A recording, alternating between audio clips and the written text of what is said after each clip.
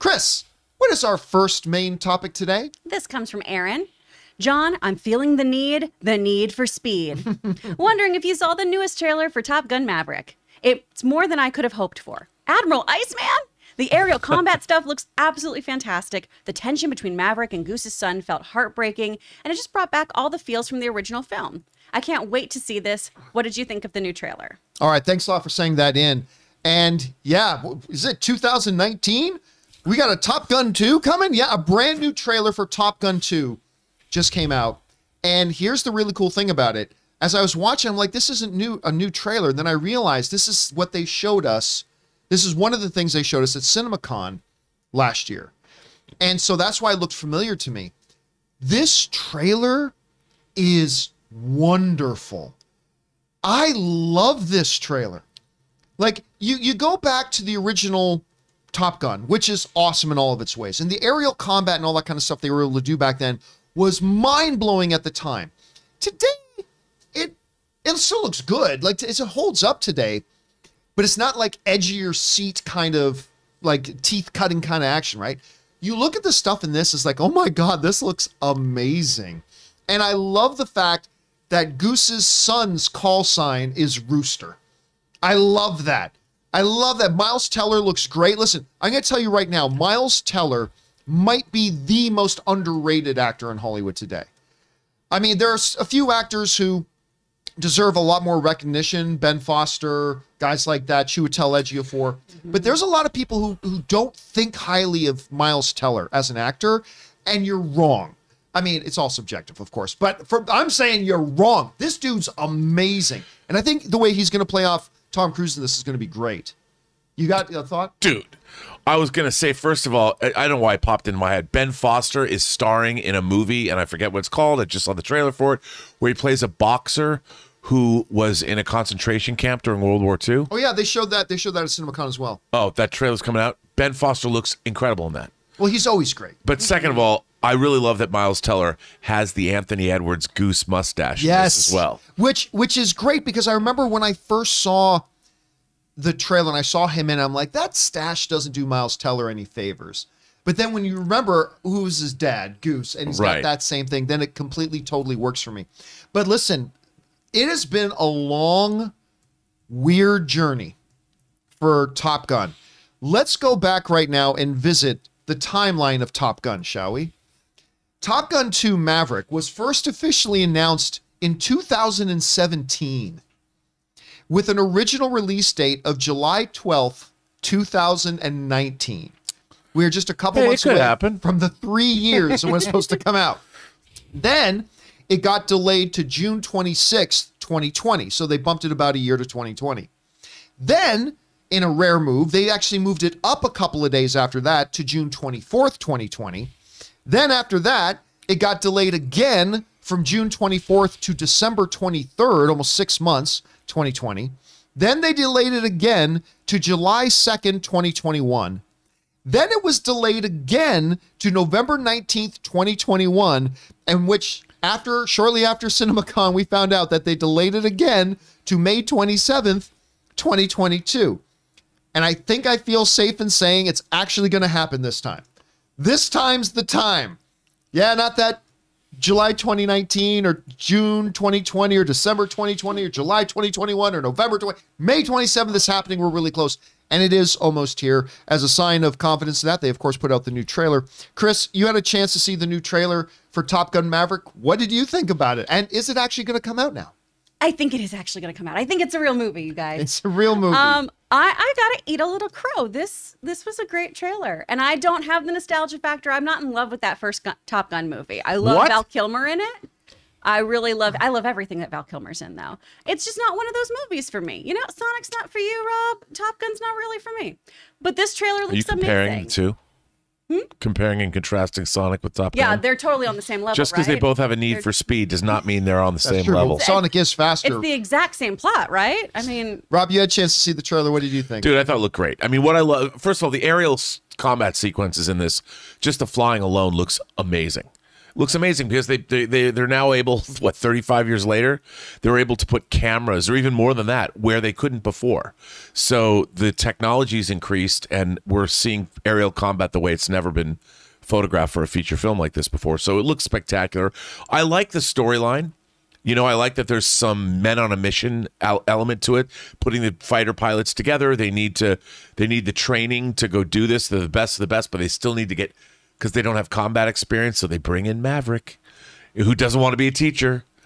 You know, I'm not a teacher, sir. I'm not a teacher. You know, it ticks all my boxes. Now the question I have, John, is Meg Ryan going to have a cameo?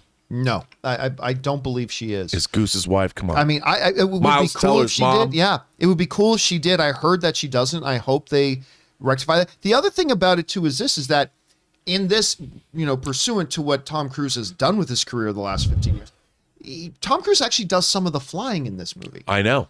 Which he did not do in the original, as far as I understand. So, but he was in the plane. There were other people flying. Oh, was that what was happening? So, but apparently he actually does some of the flying. Yeah. In this, part of the time it took was that he was learning how to fly jets. He's a pilot himself, but he learned how to fly these jets. Ray, did you see the trailer? Yeah, I did. What do you think about it? There was not enough air stuff in there for me. What they had, I did like. I just wish all the arguments take place in the air while they're flying. No, I'm being completely honest. Like, if him and Goose or his son is going to argue, they should be in the same cockpit, and Tom Cruise should turn around and start arguing with him. You know, like everything with Jennifer. I'll pull this car over right now. Dangerous. I mean, I just wanted more air stuff. What they showed was cool, but I want it to be like super high velocity, crazy, like there's some super high velocity. Yeah, but there's a lot of talking too. What if this. you find out they're flying out to attack the moon? Does that change That's things? not possible. Oh man. Does that change No. But I do want to see like at least half of it in the air. At least half this. Oh, for sure. This is 2 hour, right? A 2 hour movie, probably. I honestly don't There's know. at least got to be 50% of it. Like, I'm going to go on a limb and guess it's going to be closer to 15%. I don't think 50% of the movie will take place in the air. there'll be a lot You of got a action good now. 10% of it will be happening on the beach playing volleyball. A good 12% singing random songs in the bar. which is fine. That's which part is of it. fine. Then you're going to have a good 8 to 9% of Tom Cruise trying to woo Jennifer Connelly.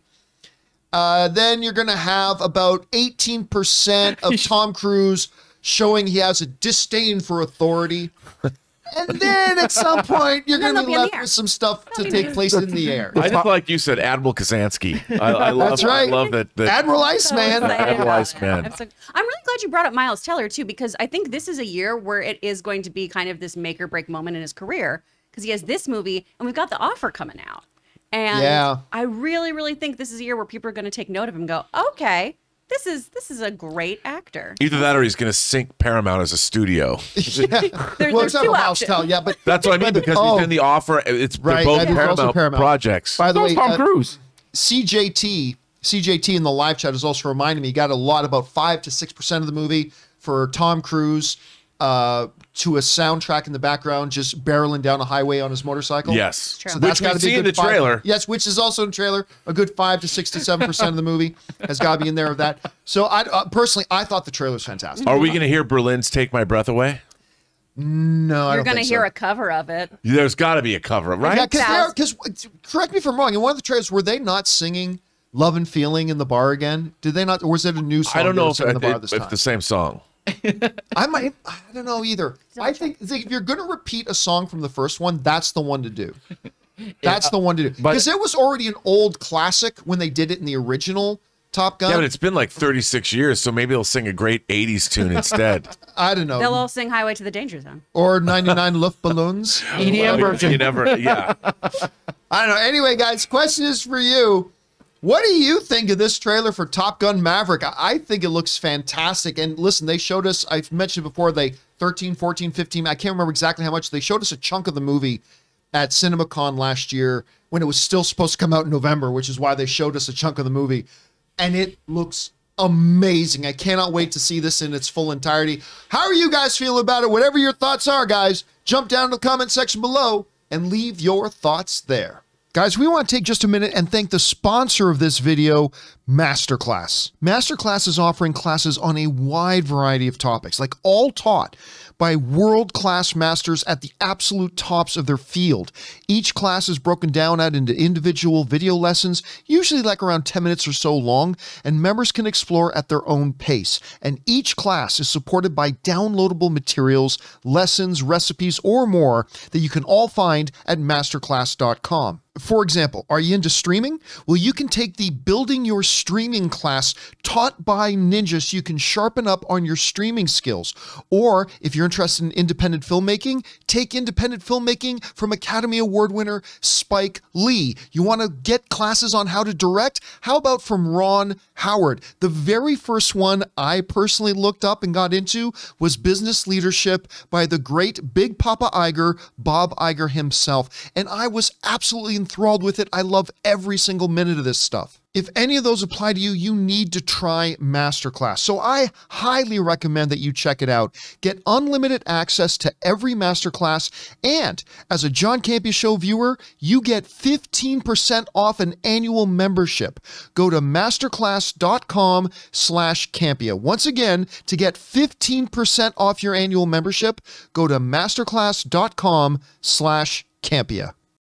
And a special thanks to Masterclass for sponsoring this episode of the John Campea Show.